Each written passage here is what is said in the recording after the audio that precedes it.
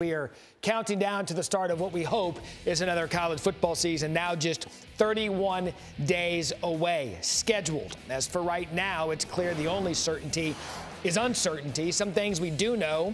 NCAA Board of Governors is considering canceling its 22 fall championships. Keep in mind, regular season games would still be at the discretion of the individual school and their conferences. And speaking of conferences, the Big Ten and Pac-12 will play only conference schedules. Meanwhile, the ACC, Big 12, and SEC were expected to announce their schedule decisions by the end of this month. It's July 29th.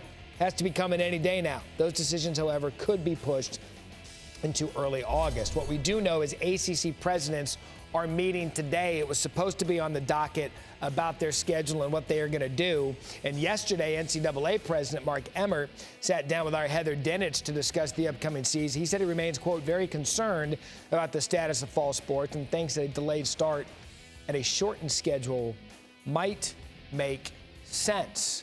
What clouds all of this is that the NCAA doesn't have a quote-unquote commissioner to make a decision on behalf of everyone. It's a conference and a school decision.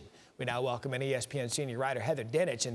And Heather, what was your biggest takeaway from your conversation with Mark Emmert?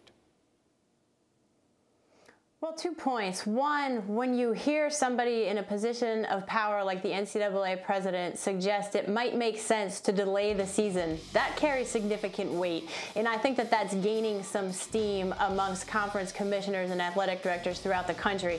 The second quick point is he mentioned that Board of Governors meeting that you talked about. They're going to meet again on August 4th and continue to consider the possibility of canceling fall championships, 22 fall championships.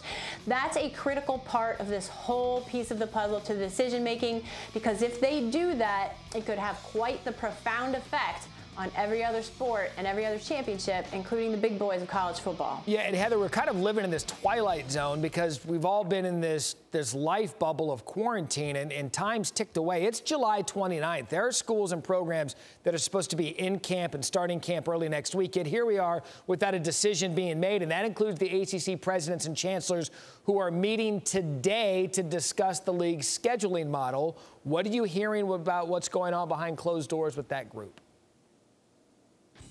So to give you an idea of how much is up in the air, one ACC coach texted me at 12:30 today and said he was going to have a team meeting and give his team the schedule. And now he says he's going to have a team meeting and give them the emoji shoulder shrug because he doesn't know.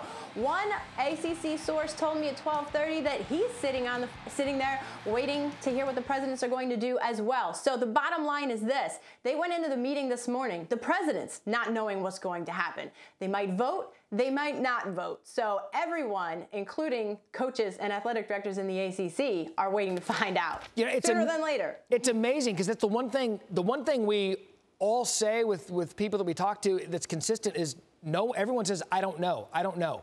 Heather, quickly, how is that possible no one knows? It's possible because they continue to change their mind because, as you mentioned before, there's not one czar, one voice of college football. This is a patchwork effort that goes from the state and local governments, the coronavirus, the medical experts, layers upon people making decisions. That's where you get the convoluted process. Thanks for watching ESPN on YouTube. For live streaming sports and premium content, subscribe to ESPN+.